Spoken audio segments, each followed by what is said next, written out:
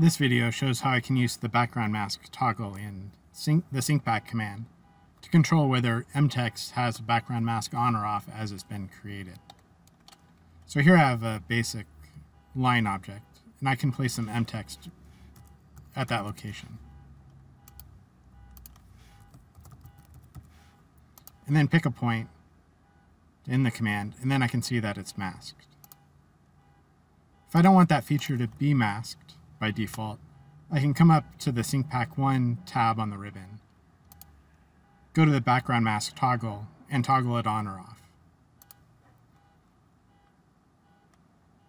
And here I can go ahead and select an object that I just created, and now the mask has been toggled off.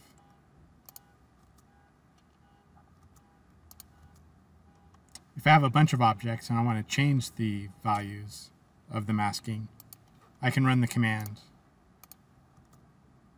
And now all my test mtext is not masked, and my masked text is masked now.